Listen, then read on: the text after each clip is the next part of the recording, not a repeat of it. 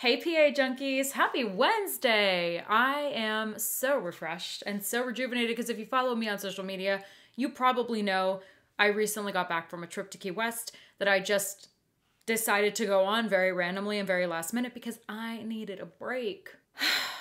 Needless to say, it was amazing, but I'm such a hot mess right now and nothing in my life is together. Everything is kind of like scattered all over the place, including this desk over here. I recently bought one of those elevated desks that you can move up and down and a walking pad because I saw this video on TikTok from this girl who talks all about her walking pad. Literally has millions of followers based on her making videos about her walking pad and how much it's supported her health since the pandemic. And it's just, I decided I had to get one. So we're at that level. And next time you see me, I'll be on my walking pad. It's still a work in progress. So stay tuned for that. Anyway, if you're new here, my name's Kat. I post videos all about my native Commonwealth, Pennsylvania, which might seem boring to you, but it's actually the most fascinating thing in the world to me. And to many of you who watch my videos, thank you guys so much for your endless support. I appreciate you. I love you dearly. And excuse my nails.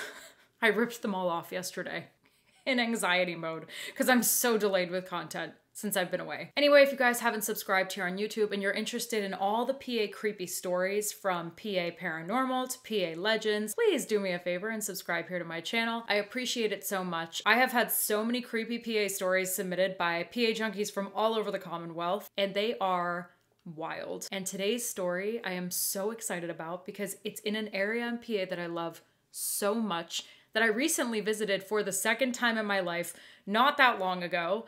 And it's based in a place in that particular town that I've wanted to go to for so long, and I still haven't made it to yet, but we're gonna live vicariously through this person's story today.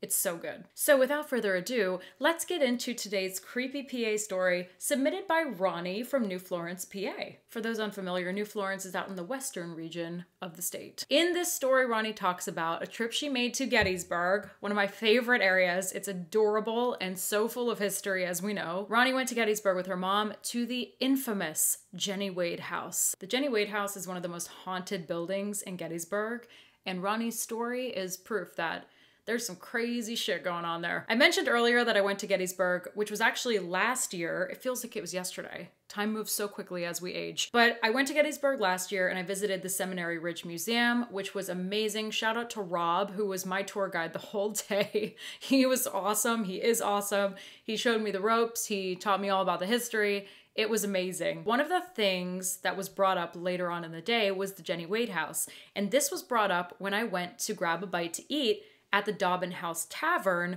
which I've actually shared about on my TikTok account. If you haven't seen that video, go check it out. You might have to scroll through a good bit of videos to find it. But I had the best experience at the Dobbin House Tavern. It was not only delicious, French onion soup, highly recommended by the way. I'm not even a French onion soup fan. It's amazing. But I had the best conversation with the couple sitting next to me who had moved from Jim Thorpe to Gettysburg, and they were so elated about this move. They love Gettysburg so much. They were like, this is the best move we could have made, and they love the history. And one of the things they brought up specifically was their experience at the Jennie Wade House. And oh my goodness, it sent chills up and down my spine. I'll talk about their story in a little bit after I share Roni's, but man, you guys are just brace yourselves. This is crazy stuff. All right, let's get into Roni's story. This is what she shares with us. This story is about my mom and me. We were visiting Gettysburg for the first time. We took the bus tour, and then we stopped at the Jennie Wade House. We walked through the house, and we made it upstairs to the first room, which had kids' toys in it, and a chain across the toys so people wouldn't touch them. We made it to the next room, and the chain that was hooked to the wall in that room flew across the room towards the stairs. I got a picture of a weird light in that room just after that, and there should have absolutely been no light in that room at the time. I didn't realize I got this picture until later on either.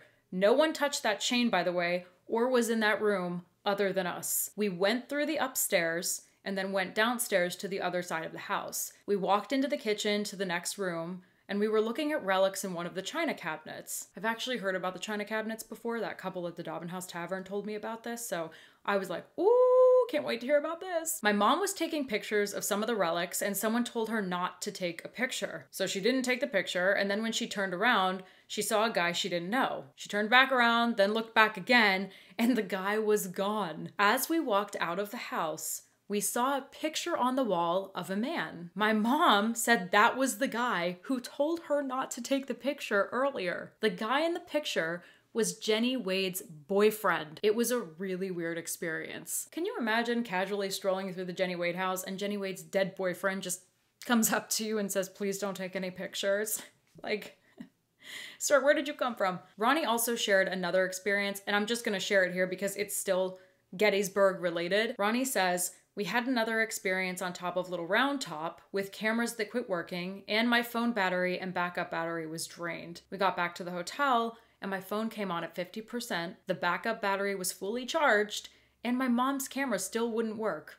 Even to this day. This stuff happens a lot when it comes to spirits. Spirits will toy around with the energy because honestly, we are all energy, whether we're in spirit form or human form. That's just the name of the game here. It makes all the sense that lights flicker, things fall off the shelves. They can manipulate what's here in this physical lifetime. So the fact that the battery was drained, lights go out. I watch a lot of paranormal videos too on YouTube, and this stuff happens all the time when it comes to being in the presence of spirits who have crossed over, or at least are kind of in that purgatory where they're maybe lost and they don't realize they're dead. And look, I know there are more of you than not who try to make sense of this stuff. And are there things that we can make sense in this physical reality that aren't spiritual activity?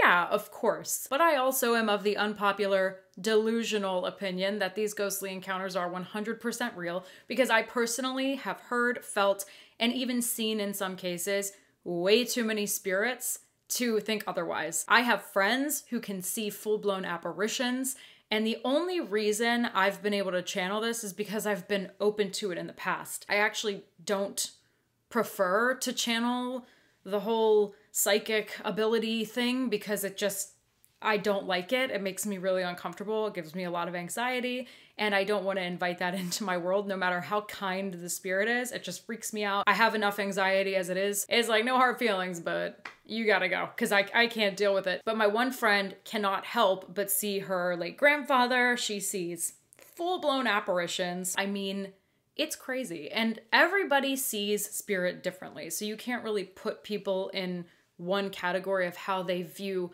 life in this human form or how they view spirit life. It just doesn't work that way. So I think this is completely real. I'm going to share some things with you guys too that's just absolutely wild that I found online about other people's experiences. Crazy. Can some experiences be completely explainable as to what's happening here in the physical realm? Yes, absolutely. 1000% for sure. But energy doesn't lie. And if you feel like you just encountered an incident with the spirit, you probably did. So I think it's just easy for us to try to rationalize everything, but oh my gosh, I 1000% believe in this stuff. I've also been working with a psychic medium in Jersey for over 10 years now, and she has connected with people in my life who have crossed over and shared with me things that absolutely no one on the planet, and I'm talking like extremely specific life situations for those people when they were in their human life. Like nobody else would know these things. And the fact that Patty's able to share those with me is like, never would anyone know that. I've never even shared that on my personal accounts online. Like there's nowhere you can find that information. It's absolutely wild. And I don't have to sit here and justify all of this. You believe what you believe. I believe what I believe. But I mean, there's too much evidence for me. All that said, I know I went on a little spiritual rampage there, so bear with me, but let's get back to the Jennie Wade house. So look, here's the dealio on Ms. Jennie Wade of Gettysburg, PA. Jennie's name was actually Mary Virginia Wade, but she went by Jennie to her friends and posse. Again, the Jennie Wade house is one of the most haunted buildings in Gettysburg with a unique and pretty tragic history. As we already know, the house was named after Jennie Wade, who lived there during the American Civil War. On July 1st, 1863, the Battle of Gettysburg began, and basically the entire town was turned into a battlefield. Despite the dangers of this battle breaking out, Jennie remained in her home with her mom and her sister. On the morning of July 3rd, 1863, just a couple of days after battle broke out, Jennie was in the kitchen of her home, kneading dough to make bread for the Union soldiers. Out of nowhere, she was struck by a bullet and killed instantly in her own home. I think the bullet came through the window. Please don't quote me on that. I can't remember exactly, but I'm pretty sure that's how it went down. It was So tragic. Jennie was only 20 years old at the time she died. The Jennie Wade House has since become a museum that people can go to Gettysburg and visit and walk through, just like Roni did with her mom. And there is so much paranormal activity there, as we know, which is why it's known as one of the most haunted buildings in Gettysburg. Visitors at the Jennie Wade House have reported hearing unexplained footsteps, voices, feeling cold spots in random areas of the home. Some have even reported seeing ghostly apparitions. One of the most well-known ghosts at the Jennie Wade House, not surprisingly enough, is Jennie Wade herself. Many visitors have claimed to see the spirit of Jennie Wade, or at least who they believe to be Jennie Wade, in the kitchen of her home where she was killed. And some have even reported smelling the aroma of freshly baked bread. Like as if Jennie is still baking for the soldiers. And that whole thing during my research was so eerie to read about. People having that common experience of smelling freshly baked bread at the Jennie Wade House when they spent the night. Because remember the couple I told you I talked to at the Dobbin House Tavern last year? They said the exact same thing. They said they were literally pulled out of their slumber at like 3 a.m. and they have never smelled such a strong smell of like freshly baked, delicious bread. And they were like, is someone baking bread in the house right now? No one was there. Like it was just the guests. Obviously no one would be making bread at 3 a.m. at the Jennie Wade House. But knowing that so many people have that shared experience is pretty wild. Another ghostly presence that's been reported at the Jennie Wade House is that of a Confederate soldier. Legend has it that he was shot and killed on the property and his spirit remains there to this day. Visitors have reported seeing him in various parts of the house and have reported even being touched by him. So look, there's obviously a lot of shared experiences when it comes to the Jennie Wade House. Another specific incident that couple at the Dobbin House Tavern mentioned to me, which is also haunted by the way, super haunted, was about the kids' toys and like hearing giggles and just feeling the presence of a child and having toys tinkered around with and little toys moving across the room. Super, super spooky stuff. And I don't know what it is, and I know I've mentioned this before, but just the death of a child is so sad to me to begin with. And then having their spirit try and communicate in this physical realm is just, it's so heartbreaking to me. So I know we have Roni's story. I know we have the couple at the Dobbin House Tavern that I spoke with, and we have their stories. But I just had to go to Reddit because I was like, I need to know if anybody else is saying these things. And I got more than I bargained for with this one story that came up like instantly. And you can Google this yourselves, but this person shared a picture and they titled it, "Picture I Took at the Jennie Wade in Gettysburg, PA in 2012. No one was behind me at the time and I still can't explain it." There are over 24 comments on this Reddit post and some people really trying to make sense of this picture. Like I said, really trying to rationalize what's going on. And I'm gonna show you the picture here, and you guys can tell me what you think. You can pause it, whatever you need to do, zoom on in. But I'm telling you right now, this is really, really, really weird. Like I saw that and I was like, that's a ghost. Like there's no doubt in my mind. Maybe I'm of the delusional opinion, but I don't know. You tell me what you think in the comments. So this one person commented on the Reddit post and I was trying really hard to understand what they were saying because I'm like, of course, some of these things can really be explained. And as I was trying to like piece what they were saying together, I still just could not make sense of this picture. Like it just didn't make any sense to me. So they said, if you look at the length of the curtain next to it, you can match up the bottoms. It looks like the bottom of a t-shirt, but it's really the bottom of the curtain. The shoulder area could be a wave in the curtain. The arm is just your arm doubled on the bend in the mirror design. Now that part, when I looked really closely, I could understand what they were saying. But then they ended their comment with, as for the hair/head, well, that's just a floating head. Which like, it absolutely is. It looks like in this picture, there is someone standing behind this person who posted it, just looking into the mirror with them. It is so creepy. I would probably collapse if I saw that. I really, really would. It's insane. I also want to say this person made it pretty clear that they were not doing any kind of Photoshop. They didn't even know how to do Photoshop. This was also back in 2012. And I don't think people were as privy to doing Photoshop things, at least just the average person who wasn't doing that for a living. Like, it wasn't just something a lot of people were doing. I was at Penn State at the time, studying journalism, and I wasn't even doing that kind of stuff. Someone else said, I'm all about convincing evidence, but this seriously just looks like someone's walking behind you, even though you claim no one was behind you. Totally solid figure, which looks to be wearing a white t-shirt and maybe khaki colored pants. I'd be more convinced if you had a series of shots back to back than just one pic. And this person who originally posted it said, yeah, I wish that were the case as well. I'm sure everyone on this subreddit takes everything with a grain of salt, seeing as though finding a ghost/spirit in a picture is a difficult task. I've just been holding on to this picture for years and recently started browsing Reddit and figured I would make an account to see what everyone else's opinion was. If it's any consolation, I'm 100% positive. No one was behind me when I took the photo.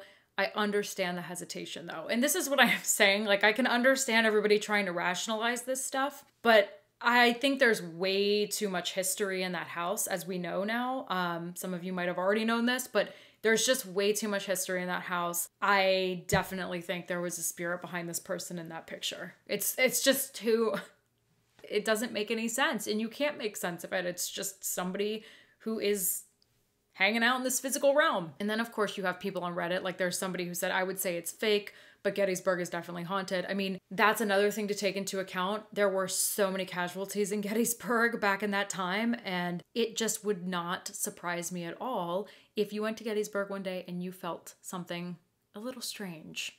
Wouldn't surprise me at all. But this is one of the reasons I love Gettysburg so much. As much as I don't want to invite that into my world, if there's anywhere in PA I'm gonna feel that and be open to feeling it, it's probably gonna be Gettysburg, because you can't escape it, really. I'm trying to see this because someone else commented and said on this picture that I'm positive that someone's sitting on like drawers behind you or like a bench behind you. This person is blatantly saying, there's no one behind me. There was no one there behind me at that time that picture was taken. I don't know. What do you guys think? It's so crazy, man. I'm gonna leave this to you guys. If you've been to the Jennie Wade House, please leave your experiences in the comments. I have not been there yet, and I'm dying to get there, no pun intended. I would love to experience it at least once in my life, but also, would I really want to? Maybe not. I don't know. I think I would. But you guys let me know what you've experienced at the Jennie Wade House and what also you've experienced in Gettysburg in general, because there is so much going on there. When I was visiting the Seminary Ridge Museum last year, I was there taking videos and pictures, and I just remember being in that watchtower looking over where the battlefield once was, and it was just so peaceful. Like, oddly enough and ironically enough, it was so incredibly peaceful. So if you ever get out to the Seminary Ridge Museum and you go up on that watchtower, you can kind of get like this 360 view, which is where they stood during the battle. It's just very quiet, and I didn't feel anything negative either. It's really odd. I thought I would feel like a ton of sadness, but I felt a lot of peace. Very odd. Oh man, you guys. And before I go, let me just give a little shout out to Roni. Roni, thank you so much for sharing your experience and your story with us. It was one for the books, man. It was amazing. Again, if you guys love hanging with me here on YouTube and you love all the creepy PA things, be sure to hit that subscribe button and the bell to be notified for future videos that air here on my channel every Wednesday. As always, thank you guys for watching, and I'll see you next time.